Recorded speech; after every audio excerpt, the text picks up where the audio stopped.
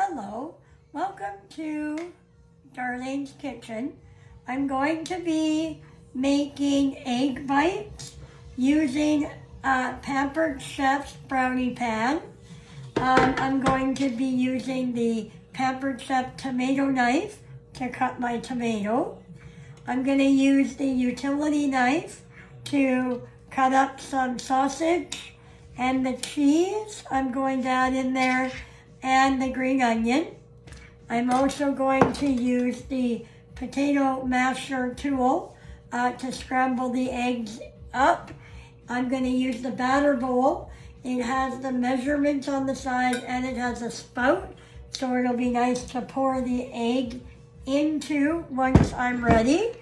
So I'm going to crack some eggs here. I'm cracking 5 eggs. So we'll put them in the batter bowl here.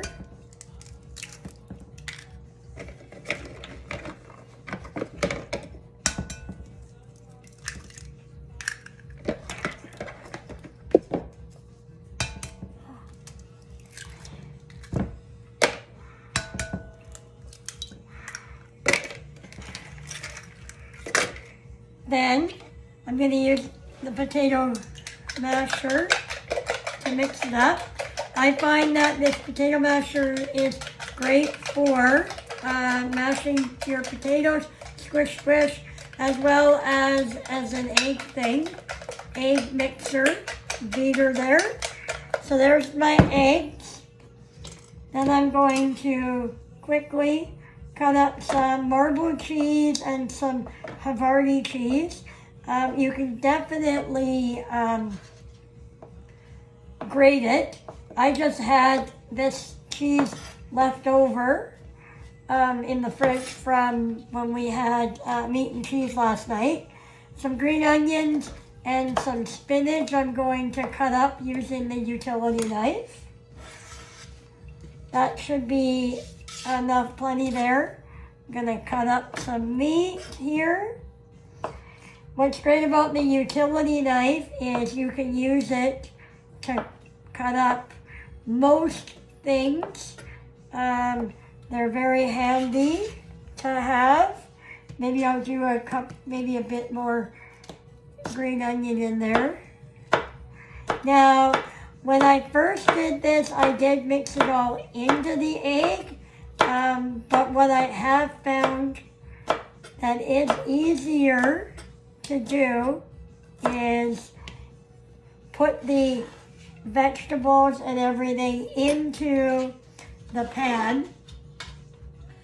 We don't have to grease it or anything. It is going to just pop out when it's done, which is great. Now I'm going to use the tomato knife. What's great about it is you can use it to get the stem out. It is serrated, as you can see, so it is nice. It's great to cut it up. It just saws right through the tomato very nicely. We do have other products that you can use to cut up your tomato if you'd like. We have the quick slice that will do your green peppers and your tomatoes and all of that. Today I chose the tomato knife. I'm going to also use garlic and herb spice into it. So I'm going to put that into the egg mixture. Give it a bit of a stir. Then I'm going to mix all of my vegetables up onto the cutting board. And then I'm going to just fill the 8 cups with a mixture of the meat, the cheese, the tomatoes, green onions. What's great about this recipe is you can put pretty much anything you want in clean out your fridge. Maybe if you have taco night and you have leftover cheese, hamburger, all sorts. So I'm gonna just look around, even it out, make sure that each of them have a bit of stuff. Maybe I'm gonna add some more meat to it, because these are great in the mornings. I take them to work, I throw them into a container that I can put in the microwave, and I zap them in the microwave at work, and these are my morning snack. It's great if you are following a keto diet. Nothing but vegetables and egg. Now I'm going to pour some egg into them, over it. Hopefully I have enough egg for all of them. If not, well then I guess I'm not making a dozen.